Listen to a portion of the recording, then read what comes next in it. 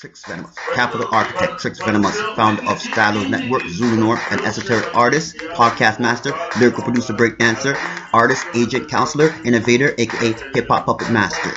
We'll see how the architect did the domino effect, one after the next.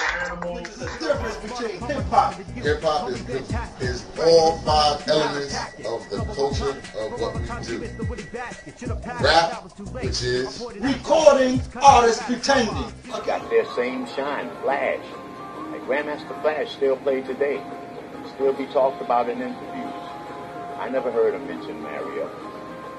Africa Bambaataa still do his thing. Sometime I might hear him mention Mario every now and then, but it ain't like he's supposed to. Kool Herc was a friend to Mario.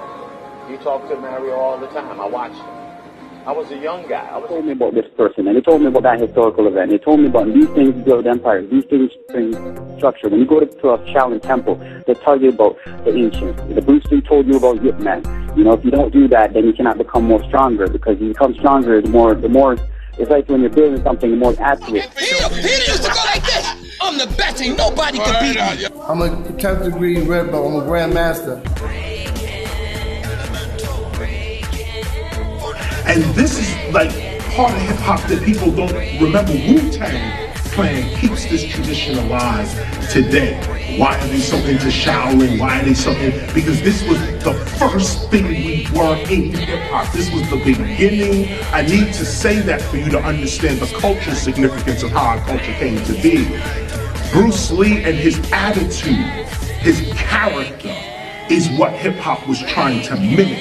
He used to go like this. I'm the best, ain't nobody can beat me. Yo, why he come out yo? Listen to me. It was a drive, like back in Africa when they played the drums.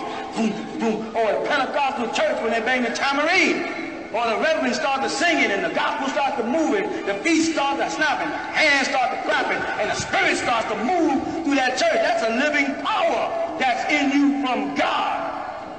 That they want suppressed because it's a dangerous power. It's a venging spirit. It's a powerful 9 living spirits move through you. You understand? This ninja started. Could even mess with me at that point. We're gonna transition and we're gonna go to Chuck and Crew, which was forbidden territory. Mario was from Bronxdale. Bronx River did not get along with Bronxdale. Couldn't cross those boundaries. My career was at stake. You know what? I was gonna risk it and take the chance.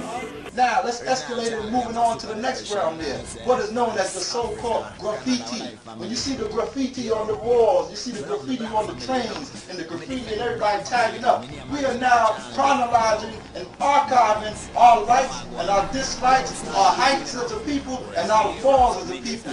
Okay? This is now chronologing and putting history, our story, on the walls of all of the society. Okay? But they have it bastardized and have it masqueraded that graffiti is negativity. Which is the same thing that the ancients have done back in the day, the hieroglyphics. They told the story on the wall through the writings, which is what we are doing now with so-called graffiti, aerosol art, whatever you choose to call it. So we are not doing anything more than what our forefathers and ancestors have put before us and gave us to do. We are continuing their work by putting on the wall what we are doing. Exactly. What your ancient forefathers were, you still are today. Question. From back in the day, way back in the day, when you guys first came up with hip-hop, do you have the concept that it was going to be, when Planet Rock, when you said Planet Rock, did you already know it was going to rock the planet? Like, that's what I got out of it. So we definitely was trying to break something down and get to mainly the Black Latino community. And then as we started moving and traveling around our great planet, getting on to a whole international flavor. So of course we said the Planet Rock, which all planets are big rock. So you want everybody to go after your dreams and get out to sea, chase them. You know what I mean? So you have to reproach the ones who started hip-hop.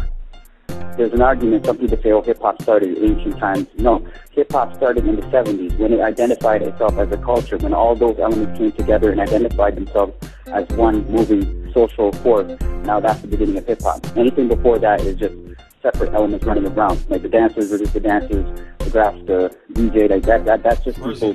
First, there was no such word as hip hop back then. Fact. Second, hip hop, as we know it now, is 4 main elements, with a 5th element being, wisdom, knowledge, understanding.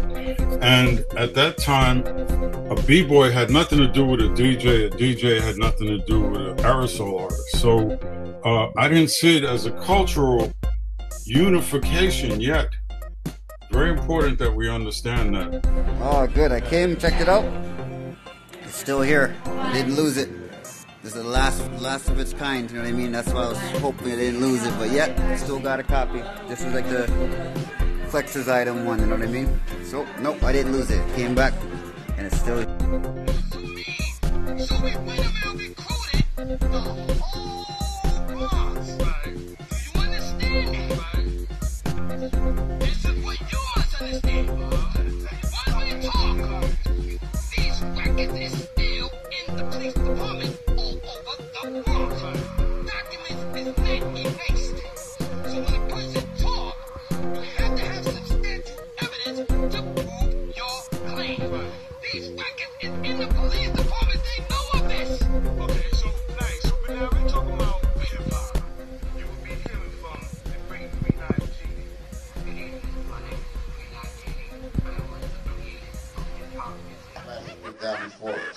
When we was doing it in the parks, it was fun.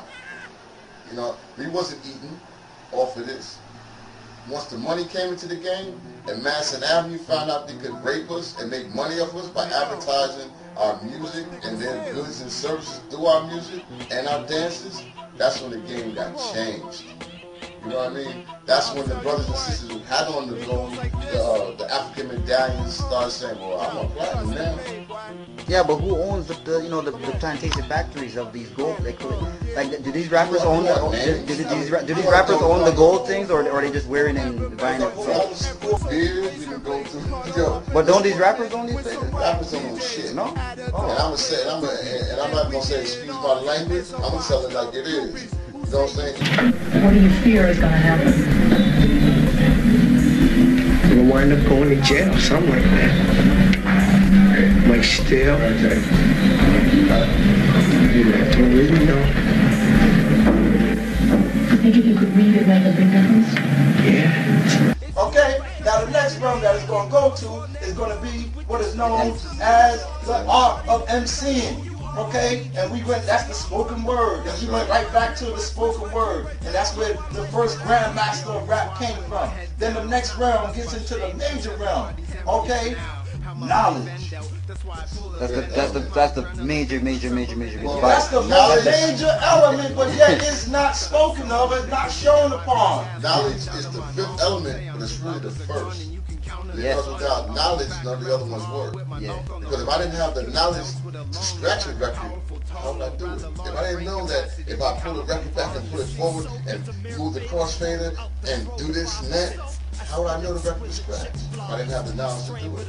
How would I know how to breathe if I was rhyming? If I'm rhyming and I'm just, but I'm not taking the time to breathe, how can I MC? Exactly. When you grab that mic, throw your hand in your ear, throw your hand in your ear. You have to learn about sequence of timing, learning about how to actually pronounce the word. Okay? So now it goes to throw your hands in the ear. Why are you throwing your hands in the ear? Why are you waving them like you just don't care? And why do I ask the fans to keep them there? Now let it keep moving. Let it keep moving.